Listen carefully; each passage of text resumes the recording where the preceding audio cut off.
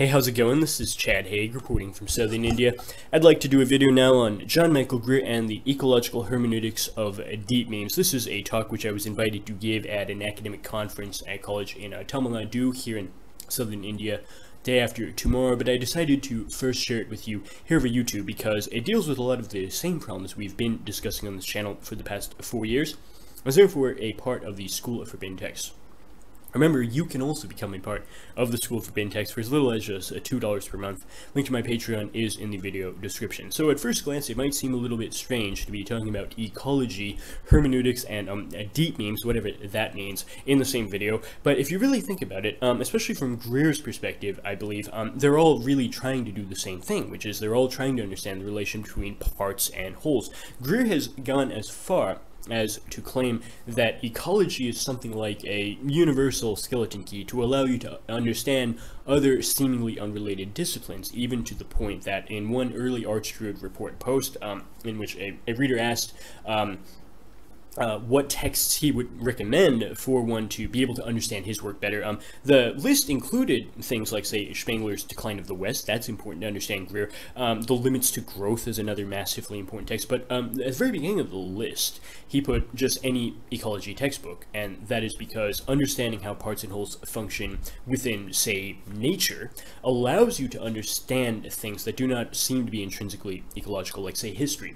Once again, history is just ecology mapped over the dimension of time. Even spiritual problems, as a practicing occultist, he understood to have ecological, or rather, ecology allows you to understand spiritual problems. Okay, so his example in his 2001 book, Monsters, of the nightmare of the so-called old hag. You had this problem with the Hmong refugees who had been displaced from Southeast Asia due to warfare and relocated hastily to the United States. They started having nightmares in which they would be harassed by a malicious spirit in their sleep. Okay, and sometimes it was so bad that it literally led to death. Okay, their heart stopped while they were sleeping. Okay, and this was something which, if you scratch the surface, you'll find that the rituals of ancestral honoring, etc., that they had been able to perform in their home in Southeast Asia, they were no longer able to do after they'd been relocated because the physical infrastructure to perform the ritual was not there. It was only when they rebuilt that, okay, in their new home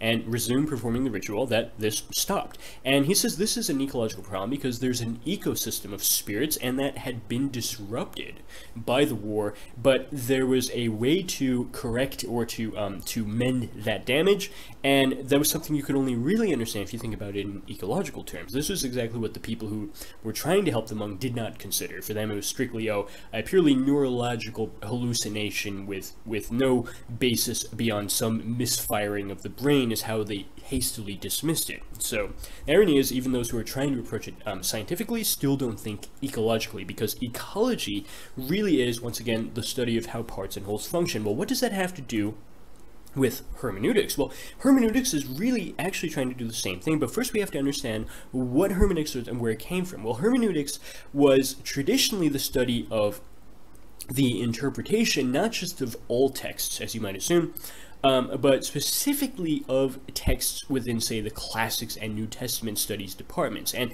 it's important to keep in mind that traditionally Classics did not refer even to things we would take for granted today as being included in there, like Shakespeare. The canon traditionally ended with Dante in the Middle Ages, and only later was expanded to include things as ridiculously inappropriate as, like, Bless Me Ultima by Rodolfo Anaya. Entertaining book, but really not a classic. The classics traditionally were things written basically in ancient Greek and Latin, and therefore were texts which had an intrinsic difficulty, not only in terms of understanding their subject matter, but even in terms of there was a linguistic barrier between you and the text, which you had to expend a lot of effort to overcome, because it was not enough to read Homer in English translation, as wonderful as that is. You had to actually learn ancient Greek as a language, which is maybe even something that a modern Greek speaker has to systematically learn. There was a woman from Athens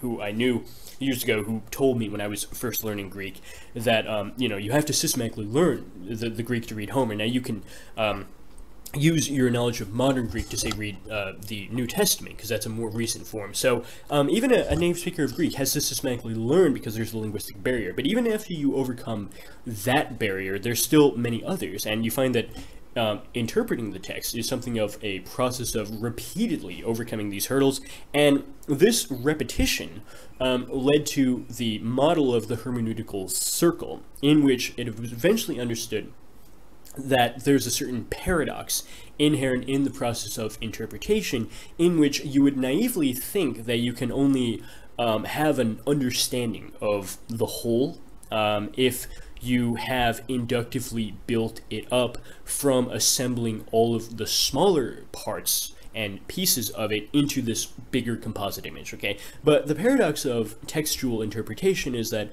I dare to say it's almost the other way around. You can only even begin to understand the smallest part of the text if you already have some understanding, however implicit, of what the whole looks like.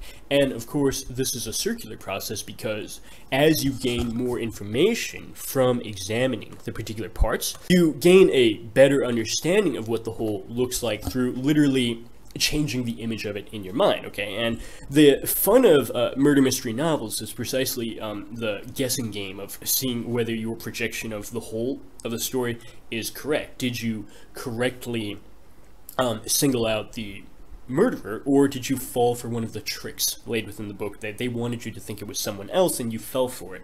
Or were you successful in taking all of the particular clues which had been planted within the story? Were you successful in arriving at the right solution to this problem? Well, it's not only murder mystery novels which use this sort of hermeneutical circle, it's rather the interpretation of not only all texts, but perhaps even of things that don't seem to be matters of hermeneutical interpretation, like, say, your understanding of maybe your own life, or even the life of the entire civilization which you inhabit. Greer makes the argument that we fail to understand where our civilization is headed precisely because we have the wrong understanding of the whole in a properly hermeneutical sense, because, as we'll find later, we have the wrong story in mind. But how can we possibly hope to get the right story except through falling back on another understanding of how parts and wholes function, which is ecology?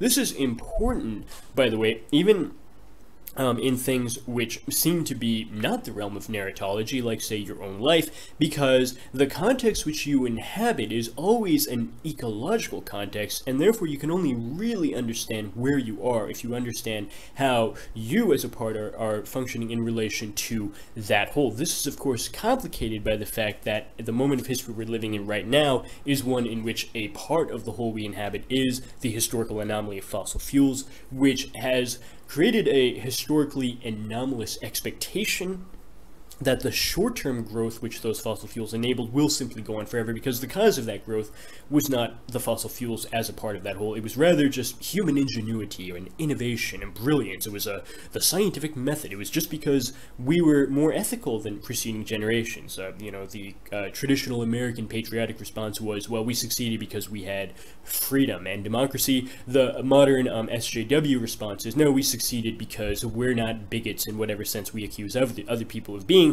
But really, it's none of those things. The analysis of parts and wholes shows you it's the anomaly of a certain part of that whole being fossil fuels, but of course the use of them is also causing those to disappear. And when those are no longer a part, if you apply the expectations of the ecological context when they were present to a situation where they are absent, you will not have the right image of your mind of the whole projected over time, and it will lead to disaster. And therefore, if we're talking about restoring an image in our mind of the whole, the word which Greer uses for that, at least in his 2012 book, Apocalypse Not, is a meme. Now, he doesn't call it a deep meme in the way that I did. That's kind of my own term after reading his text, but we could use that now because he mentions in other contexts that This is something which is kind of below the surface in multiple senses of the word, as we'll find here. But basically, the idea here is that just as the hermeneutical circle unfolds over time, because it is trying to project expectations for what is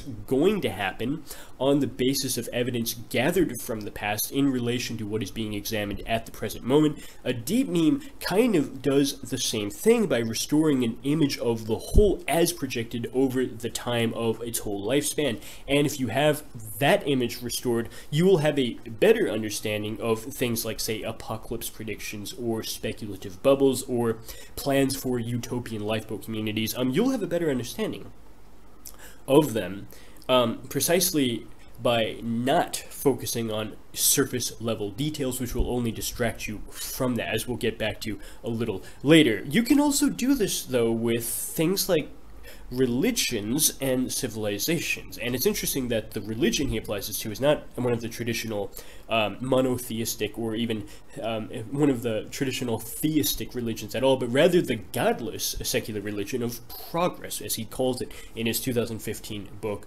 After Progress. And also the industrial civilization, which we take for granted as the only way anyone could ever exist, but which is fatally dependent on the ecological presence of fossil fuels. So if you're talking about fossil fuels running out, you're really talking about peak oil. But the interesting thing about peak oil is that insofar as peak oil is a myth, or insofar as there is a myth about peak oil, it's precisely the myth that it's just a technical problem. Greer mentioned in a 2008 interview that the technical parts of it as a problem are not something that we need to invest a lot of time and energy into solving right now, because it's already been solved, perhaps dozens of times, very long ago in the past. The technical part of it as a problem was already fully solved decades ago, in the sense that people have drafted up credible transition plans for how exactly we could go from a petroleum-based society to some other post-petroleum society.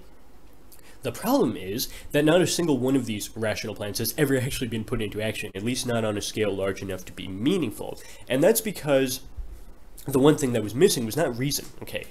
Reason alone had already pretty well worked out what some theoretical plan could be. The thing that was lacking was just willpower. But if you're talking about willpower and motivation, you really are, in one way or another, talking about narrative, okay? You're talking about mythology, and therefore the problem with peak oil is the problem of the kinds of stories that we tell, and more importantly, the kind of stories which we really believe.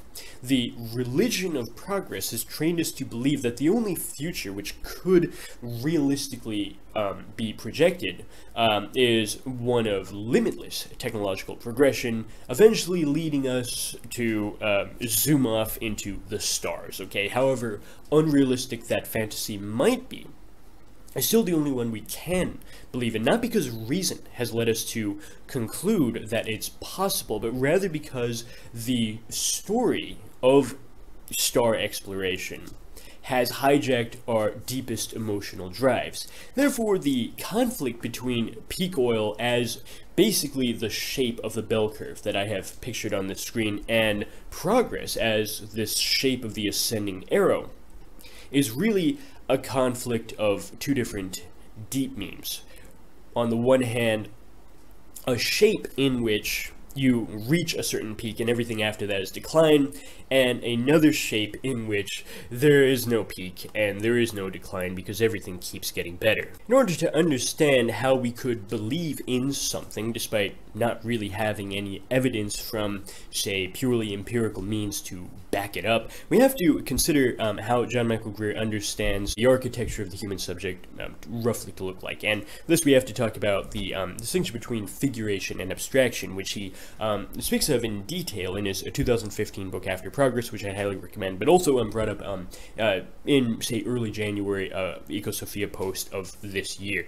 And basically for him, the idea of figuration is that what your five senses take in are a bunch of colors, smells, tastes, sounds, and tactile sensations, but that's not really how you experience the world, because you have certain patterns which you use to unify them into various coherent and self-identical objects. You think that this is something which is just done by the objects themselves out there in the external world, but it is always really being done by you. If you use the example that he did a few weeks ago of a very, very young child, okay, who has sensations of, well, there's some white color here, and you know, there's a sort of plasticky sensation to the touch, and you know, kind of a milky smell. It's unified into what it later recognizes with language to be a bottle of milk, but at this point it's simply unifying all of those sensations into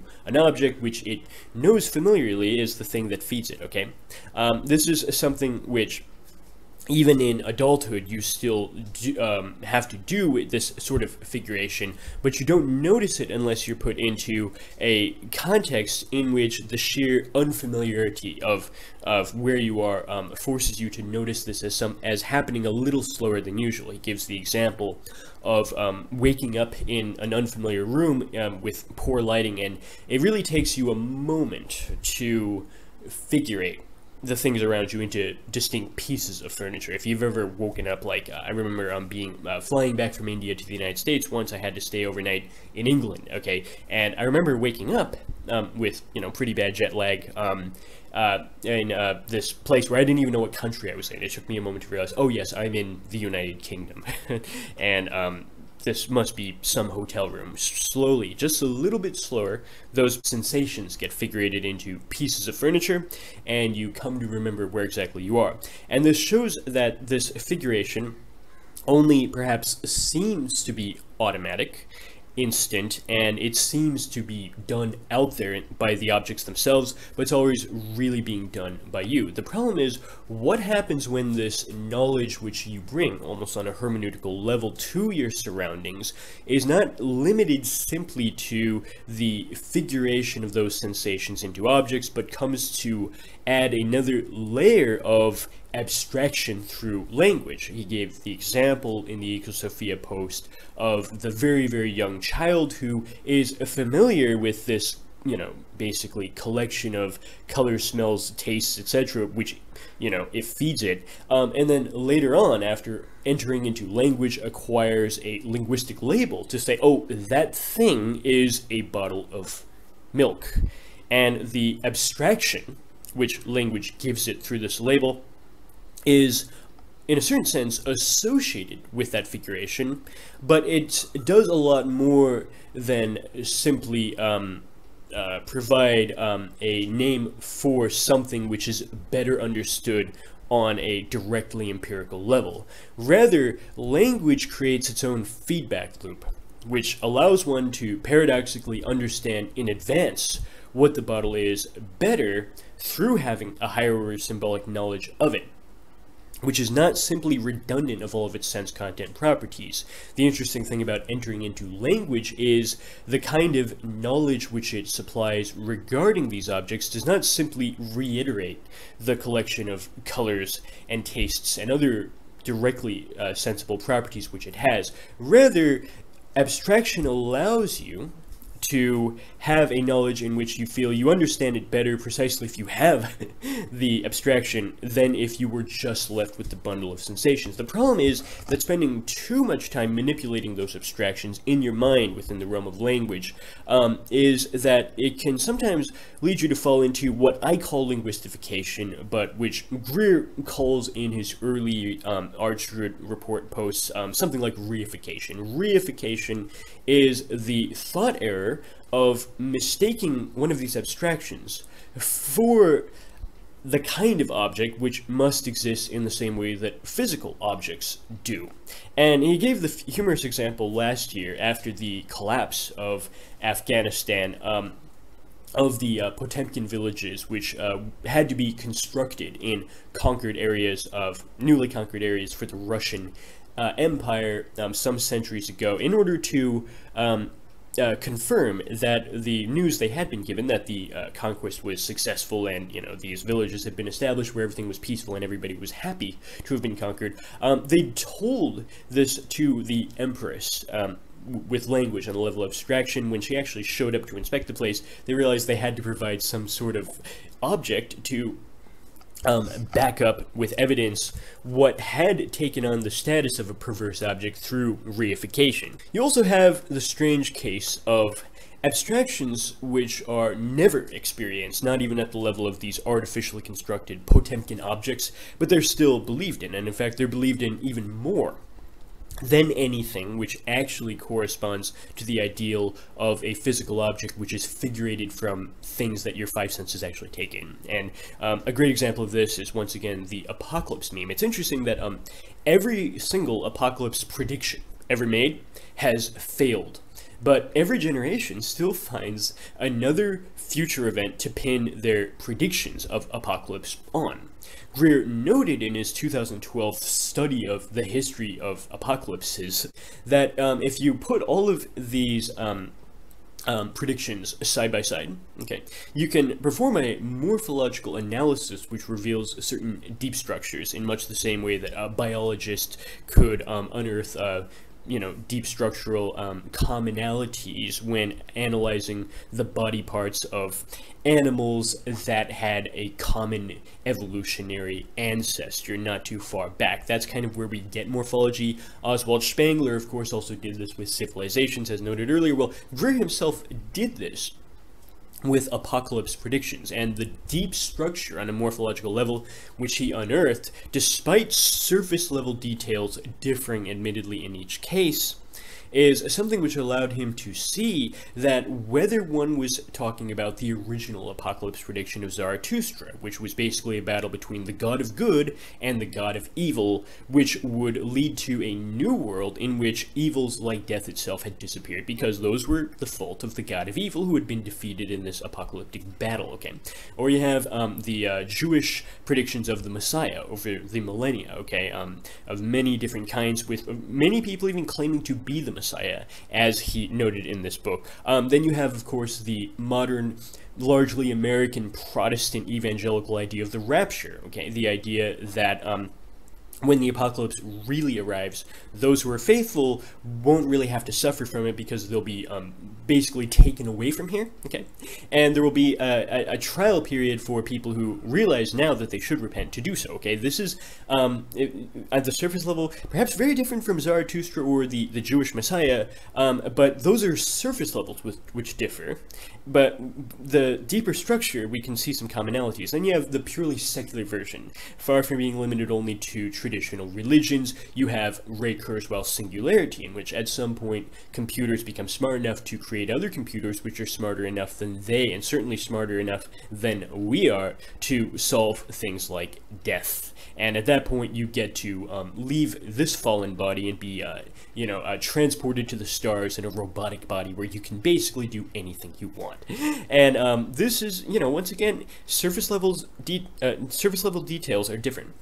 Deep structure, we see a lot of commonalities. Then you have 2012, which is based on a misinterpretation of one line of text in the Mayan inscriptions of hieroglyphs, which was misinterpreted as a prediction of the end of the world, despite the fact that the Mayans themselves have countless other inscriptions referring to dates long after 2012. Then you have the UFO phenomenon and nuclear apocalypse filling the same role in less religious and more technological and modern terminology, but in all the cases, Greer noted that you don't really have to examine the surface level details too much. In fact, that's what the people who fall for the apocalypse meme do, okay?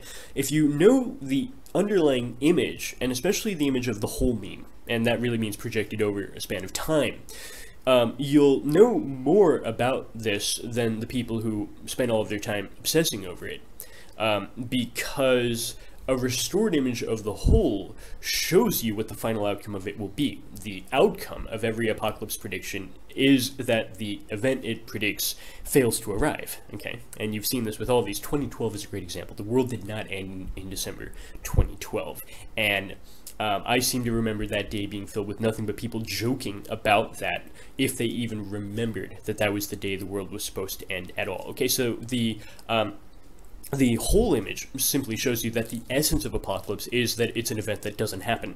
And you can use this sort of morphological analysis to get the full image of many other things which people reliably fall for over and over again. For example, speculative bubbles. John Michael Greer mentioned that when he was living in Seattle in the late 1990s, which was one of the centers of the computer industry, he had friends who were working in the computer industry who told him that he was a fool not to invest in the dot-com bubble.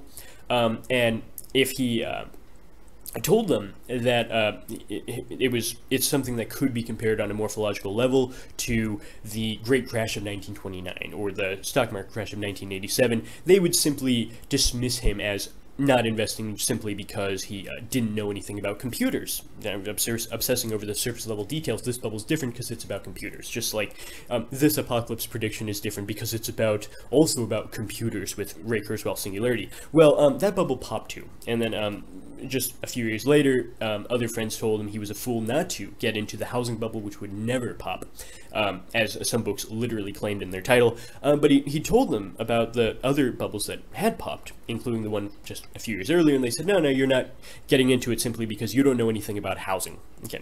Once again, they're obsessing over surface level details, but of course that one popped just as well. You could hear probably the same voices today, especially during the extended lockdowns. There was about 5 companies that were still doing pretty well because all of their services were offered online, and the world governments had basically forced people to spend all of their time on their smartphone, not able to leave their house. So you could imagine somebody saying, oh, you're just not investing in this online service because you don't know anything about online services. Well, we'll see what happens. The essence of every bubble is that it pops, okay?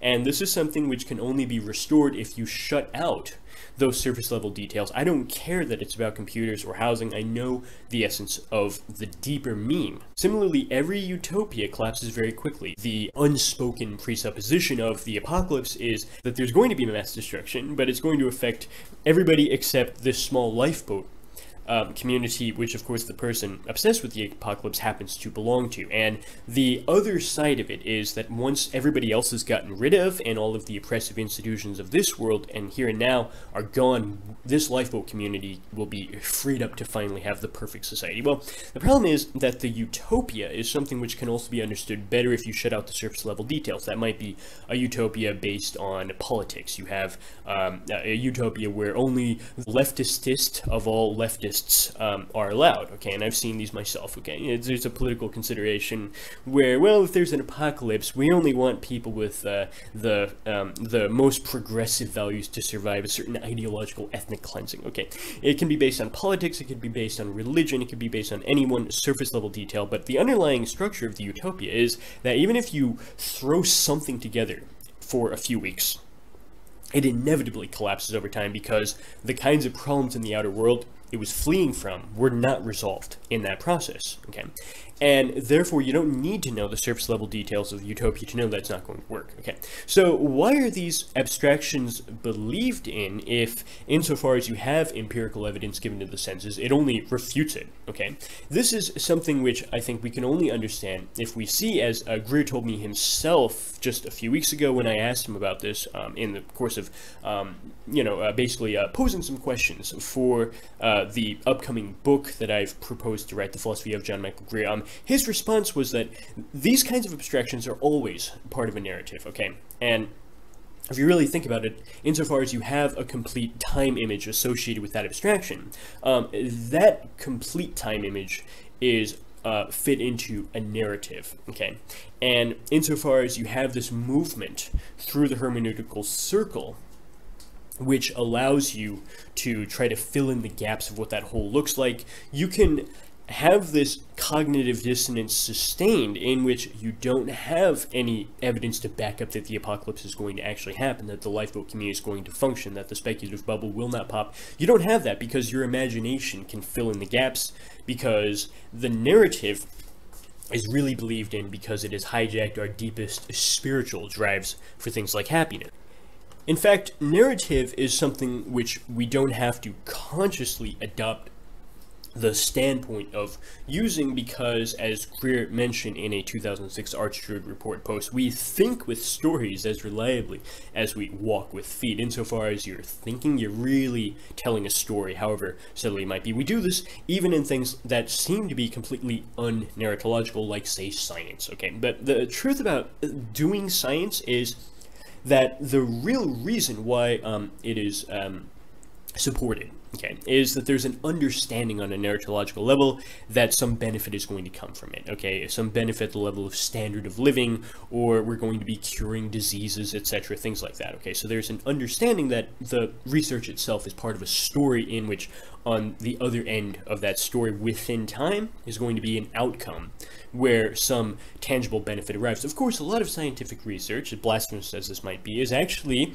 dangerous, and much of it actually causes problems. But we can't say that because the image of the whole is supplied by narrative and the gaps are filled in by imagination, rather than simply sorting the sense contents as given with an experience into their proper corresponding figurations. Okay, so if you think about memes like the apocalypse, utopia, or speculative bubble, you might argue that insofar as you have a complete time image there, it's simply a narrative which contains a beginning, a middle, and an end, in which a problem is introduced which disrupts ordinary world somewhere near the beginning, and then it is resolved by a hero at the climax, which allows one to return to the peaceful, ordinary world. This is the essence of pretty much every narrative, okay?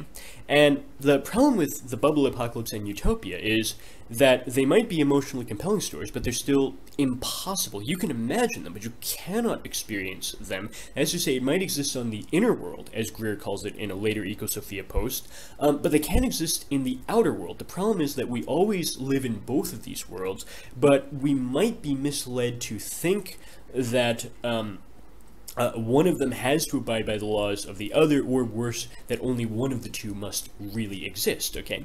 And the tendency for the meme perhaps to only be able to sustain its existence on the inner world of imagination without being even possible on the outer world, I think is something we can only understand if we find that the kinds of stories which can't be fulfilled in the outer world are ones which are ecologically impossible. Some stories are more possible than others, not only on a purely temporal level of a sequence of events within narrative, which once again your imagination can pretty well destroy pretty much anything to fit into, rather on the deeper level of ecology. But what is ecology except the systematic understanding of how parts and wholes function? If you have a sober understanding of that, you'll realize that insofar as you make claims that it is possible to continue extracting finite non-renewable natural resources forever, you don't realize that you're already contradicting yourself,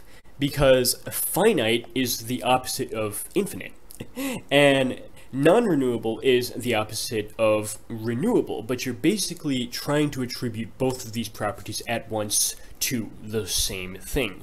On an even more simple level, ecology alone is enough to show you that the image of the whole Earth is a closed system. Insofar as you could project an open set of infinite resources on such a closed system, you would literally have to project a pipeline coming from outer space delivering you more oil on demand. And this is something which Greer put forth as a joke many times over the years in, say, the Archerd Report, but the theory of abiotic oil, which I still get questions on regularly, has actually turned this into a literal hypothesis for why peak oil should not be a problem. It's the idea that, well, the oil was not the result of hundreds of millions of years worth of geological processes of basically condensing all of the energy of dead organisms into a form which we can easily use. Rather, oil came from outer space. So there, I don't know, asteroids or something crashed into the Earth and brought us as much oil as we want. And this is a comforting fantasy, but it is perhaps the purest example of what we might call an ecologically impossible object, or rather an ecologically impossible narrative, okay? And this is something which is perhaps better described for Greer as an ecologically impossible narrative rather than an ecologically impossible object, because insofar as that gives you a perverse or distorted image of time, it contradicts what actually happens within history, okay? Because Greer himself defined history in, I think, the third volume of the Archerd Report as ecology mapped onto the dimension of time.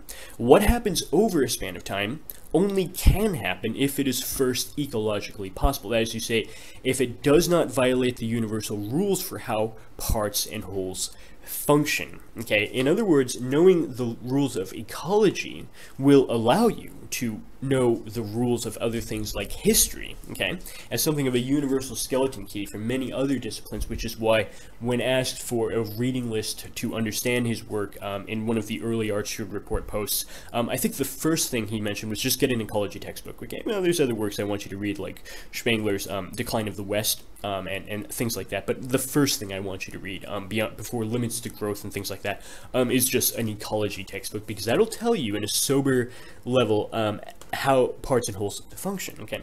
And if you try to adopt this sort of ecological thinking, okay, use that to evaluate whether a given proposed narrative regarding the sequence of events of time is credible or not, okay, before you agree to just get sucked into the narrative, okay? You have this kind of screening process for narratives to see whether they're ecologically possible or not. This sort of ecological thinking allows you to see, for example, the narrative of technological progress for what it really is, precisely through temporarily suspending the familiar narrative that all technologies that are new, by definition, function better, and also, by definition, make us happier than their predecessors did. We actually don't find this confirmed within the level of sensory experience, but it's still something that we believe because it is a mandatory part of the stories we tell about technology. But if you examine that narrative from an ecological standpoint, what you'll really find, as John Michael Greer noted in his 2017 classic, The Retro Future, Looking to the Past to Remake the Future, what you really find is that insofar as we're talking here about modern technology, that is an inherently misleading term, as many modern technologies actually combine things discovered a very long time ago, like say the combustion engine, which was well over a century ago. We already worked out basically that technology, and you might combine it with some superficial computerized layer over the top. You have, you know, a coffee maker with a mini computer in it to set a timer for make my coffee for me at 5:30 in the morning. You know, that's kind of how that's kind of enough to justify raising the price, you know, 2 or 3 times higher, is to not make me push one button with my finger. It'll push that button for me. Is kind of the logic here. So we have actually a combination of technologies from different times, but we label all of it as new or modern because we won't acknowledge that insofar as a technology is more modern than another, we're not really talking about whether it functions better or even whether it makes the person who uses it happier.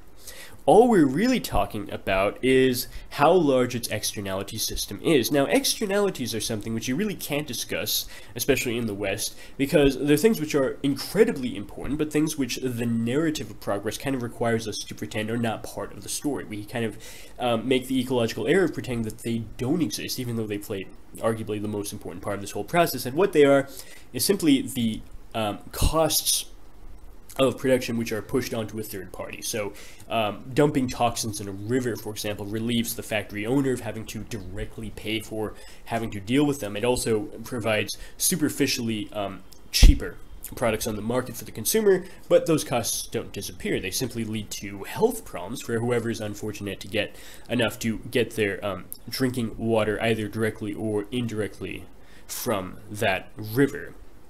Is something which the process of natural selection within technologies in the plural, that's another idea of Greer. There is no modern technology in the singular.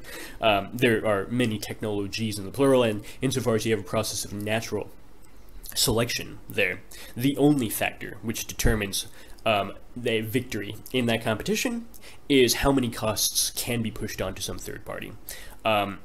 And the only thing which you can guarantee about a newer technology is that its total externality system, in this case largely spanning the entire world, will be larger than whatever it replaced. He notes that this sort of ecological thinking also allows you to understand that even those who take seriously the idea that modern industrial civilization is unsustainable on ecological grounds alone often make the error of thinking that that means that insofar as there will be a collapse, it'll be sudden and total. He noted in his book, The Long Descent, that the analysis of civilizational collapses in the past of mighty civilizations tended to span a couple generations. So oftentimes, somebody who was a teenager when it began might be a grandmother by the time that the process is kind of more or less done, okay? And this is for ecological reasons, okay, which deserve a much longer discussion, but I'll have to do a whole video on The Long Descent. There's also the book, The Ecotechnical Future. These are kind of like a pair of books to be read together, and this is the idea that insofar as we have something like a technological society right now, this is not necessarily an idea that's going to disappear entirely even after the collapse of this industrial civilization, because in a certain sense, the future technical societies, although vastly different from the ones we might imagine them to be in, say, like the science fiction Ray Kurzweil sense, are still going to be technological societies. They'll just be more sustainable ones, and this makes sense within the laws of ecology themselves, because ecological succession enough tells you that the first seer, I think the term is usually the most wasteful in a succession of stages in a vacant lot. His own example, you have these pioneer weeds that show up immediately, okay, and colonize as much territory that's left open to them as they can, but they're not sustainable. Over time, those are replaced by things like trees, and eventually you get forest, which is sustainable in a way that they're not. And you make the same argument about the succession of technological societies. The first one we're living in now is simply the pioneer weeds of that group, and the sustainable forests will come later, but of course they won't be technological in the sense that most people would assume that term means. So therefore, the ecological explanation provides a fully rational explanation for why the deep memes of bubbles, apocalypses, and utopias fail, and that what those promise, in all cases, is ecologically impossible. Greer personally responded to my questions a few weeks ago by clarifying the solution here is not to exit out of narrative or out of abstraction, for that is not even possible. Okay, the solution is rather to simply learn new stories. Okay, stories which we can judge are better because they give more accurate predictions regarding the future. Okay.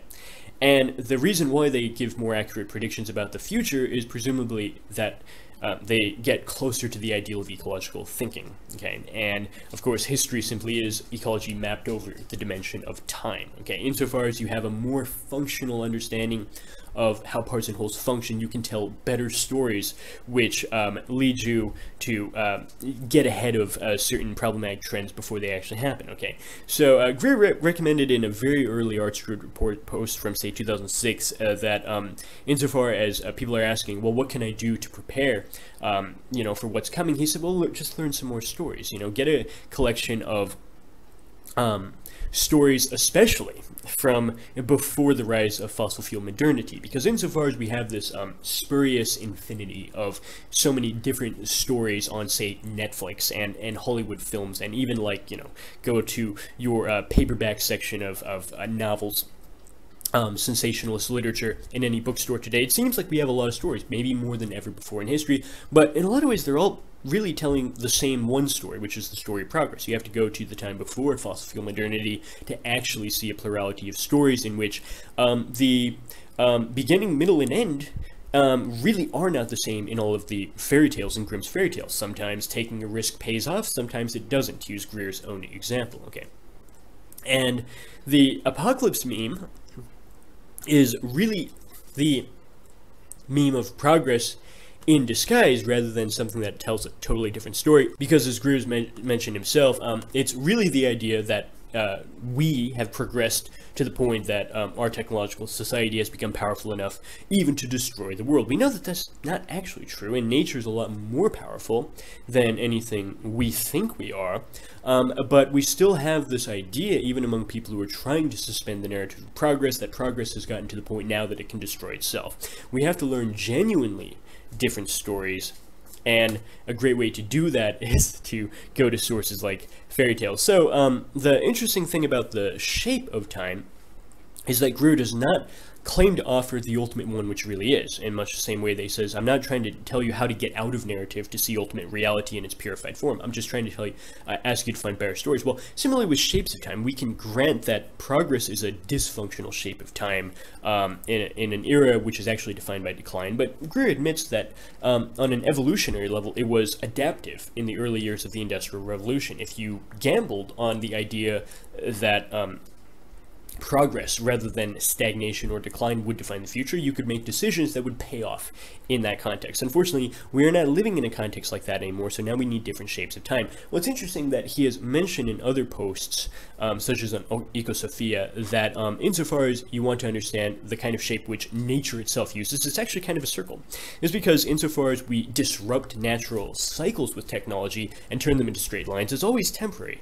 After a certain amount of time, nature always finds a way to turn that back into a cycle. And this is perhaps something to do with the fact that Greer himself mentioned as a druid that there really is some sort of divine power to be understood within the cycles of nature themselves. Okay, and therefore it does make sense to say that nature itself thinks in circles, or at the very least that it works in circles.